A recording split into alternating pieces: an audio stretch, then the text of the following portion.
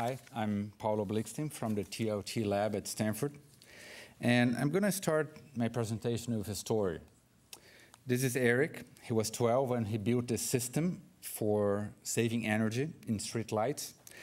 But his most ambitious idea, which he couldn't build, was to generate energy from the car's movement through the speed bump. People made fun of his idea, energy from a piece of concrete, that's just nonsense. But then, 5 years later, I saw this on the news. And stories such as this inspired me to think very seriously about building and inventing in schools. And to build, you need tools. But lately, in the past 100 years, tools have become a bad thing. Today, they are things we hide because they might show we don't make much money. So what happened? When did we start to snub construction? And really, when you think about it, all kids think about is constructing things. Just look at any toy catalog. You see lots of construction materials there. But around the time when school gets serious, we tell them, kid, you should maybe stop playing with Legos. Don't even tell people you like that. Tell them you like reading and math, really hard math. That's the stuff of smart people. But even smart people don't know how physical things work. Just look at my iPhone. We don't know how it works. And in my research, I asked people to draw everyday objects and tell me how those things work, just like, for example, thermostats. And those two drawings, as you can see, are very similar, except that one was done by a 9-year-old, and the other one was done by an undergraduate in an elite university with very well-paid gardeners.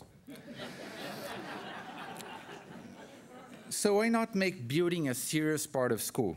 Promote it from shop class, from vocational education. And that's what we're doing with the Fab Lab at School project. So Fab Lab at School combines the ever-decreasing costs of high-quality fabrication tools like laser cutters, 3D printers, flexible robotic kits, with the idea that construction should be a culture. And the way that we communicate that we really care about something is by building a place where that thing can happen. If we care about sports, we build a gym. We just don't give out sports kits to students. So basically, we renovated a normal classroom, and we put there a 3D printer, laser cutters, low-cost robotics, vacuum formers, lily pads, and lots of stuff from LIA. We trained teachers, we developed materials, and now we're doing research on those spaces. So what's different about those labs compared to other kinds of things people do it in school? Why spend so much money on these labs? Well, they allow kids to build things that really are sophisticated, things that actually work, things that are products that can work in real life. And that makes all the difference. The quality of the tools, of course, shape the sophistication and the quality of your products, and also how you feel about your creation and how seriously people take you. So let's look at some examples in two main categories of projects. First, engineering projects that kids build to help the community, and projects closely connected to the science curriculum, which I call Bifocal Models. So this is an automatic page turner for kids with disabilities. And so this is the first prototype that was built by kids. And then the final version, which you see now, actually won a competition in Thailand, in a competition for products for kids with disabilities. So you can see the page being turned. These two girls in Brazil, so one of them had a sister who had to come back and rock the stroller every 5 minutes. When the baby started to cry, she couldn't get anything done around the house. She had to come back every time, and she couldn't do any work. So the sister, the girl on the right, built a stroller that had a sound sensor and would rock itself when it detected the baby crying. And also when the diaper was wet with like a humidity sensor, it would send a signal to the mom. So this is the final presentation of this project by Jaine. So as you can see, the stroller rocks itself. It actually works. It's not a real baby there, but it...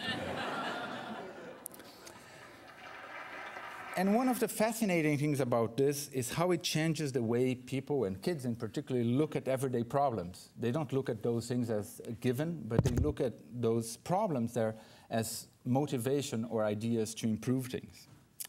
But kids do other things too, not only technical projects. This student in Russia loved Bach, and he created this flute with 12 servo motors and programmed it to play real classical music, and he used an inverted vacuum cleaner to blow air into the flute. And let's listen to this student from a 99% minority school in East Palo Alto who had been working in our lab for a couple of months. It kind of feels scientific, but this isn't the kind of science I do at school, so this is fun. But like biology and chemistry, not fun, but this is fun. So yeah, this is different. I think this is science though, probably, right?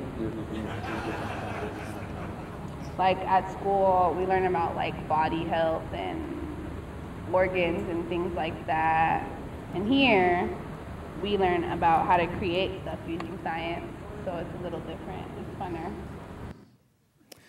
So the second type of projects we do in our labs are tightly coupled with science, and I call them bifocal models. And bifocal models are models where students have to build their own physical model, their own theoretical model on a computer, and connect them in real time to refine the theoretical model. So here's an example of the gas laws. Students use the tools in the lab to build their own physical model, their own science labs, if you wish, and then build a computer model, so they build their own validation system. And this is actually funded by cyber learning, this research. So those labs are not just for engineering projects, for the projects I just told before, but also to learn advanced science in this way. So we have these students in Russia who built a bifocal modeling about diffusion. You can see the physical model here on the left with sensors built using a laser cutter, a router, a vinyl cutter, and lots of that kind of equipment.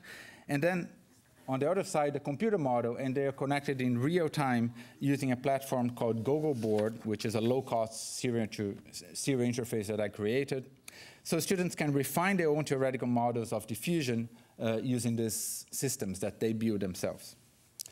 This is another example of a bridge. Students were interested in calculating the harmonics of the bridge and at what point it would break. So they built the bridge on the right, and then the corresponding computer model on the left, and they were connected in real time, so they could increase the frequency of vibration until it breaks and test the equations and all of that. This is another example of a pendulum where you can,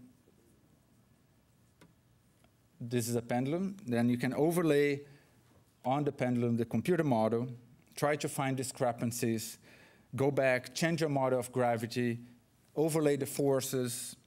So these systems, these bifocal models, and these tools that we're creating makes it a lot easier for students to detect discrepancies. And you can't build any of those systems without the right equipment. We're also trying to make FabLab sustainable and scalable in schools. So there are two infrastructural elements that I'm paying a lot of attention to. Assessment is one. So we're developing brand new forms of assessment, new instruments. We're instrumenting all of our labs with panoramic cameras, sensors, all kinds of things. We're using education data mining and learning analytics to understand the data. And we're finding out a lot of things. For example, much of the difference between experts and novices is about how they take into consideration noise and error, which is something that we don't even teach in school. The second thing that I think is very important is curriculum integration. We're working with a physics teacher in East Palo Alto and building a whole year physics curriculum to be taught in a fabrication lab.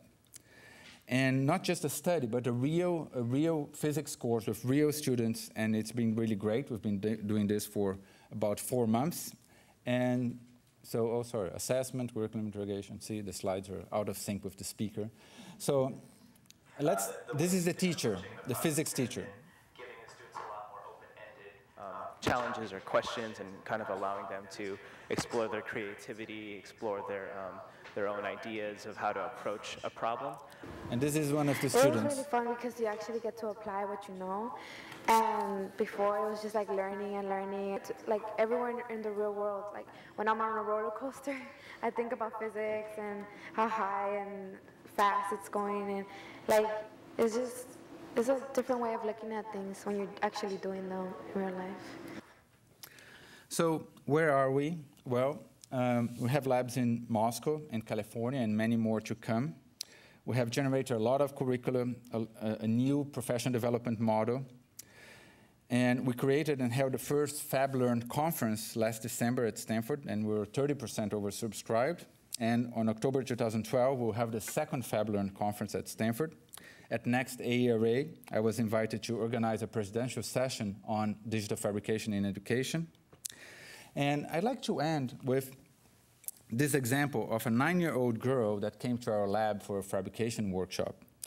And one of the things we do is to ask, we actually show a picture of a window washer that's in a kind of unsafe situation. And we ask the kids, how would you improve this situation? And this is what she answered: I don't know. And many other kids gave the same answer. And then she built, during this 2-hour workshop, this very simple ballerina robot. And then we asked the same question again: how would you improve the situation of the window washer? And this is what she did. So, of course, inspired by the window washing, the ballerina, but a sophisticated robot that washes windows. And the amazing thing is not that she built this thing, but it clearly influenced her thinking. It changed the way she thought about the problem. And that's why I think just focusing on making things is exactly the wrong way. We want scientists and engineers, or at least citizens who think scientifically. As Edith Ackerman says, it's about hands-on, but also heads-in. And that's really our challenge as educators: merge the hands-on and the heads-in, and have a place in schools where this gets elevated to a valued practice, and make it happen not just for the 1% minority of self-selected kids, but for all kids. Build the labs, and they will come. Thank you.